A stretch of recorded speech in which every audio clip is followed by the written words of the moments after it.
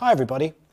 I'd like to take this opportunity to talk to you about MYOB AccountRight Classic, which is also called version 19. When we developed this product, business was done very differently to now.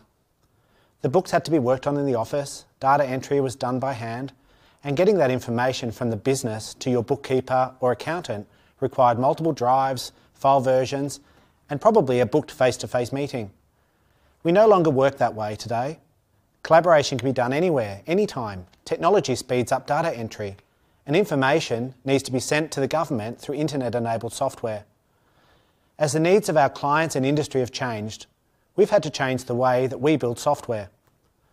This is why, as of the 30th of September 2019, MYOB will no longer provide features, patches, compliance updates, or product support for AccountRight Classic.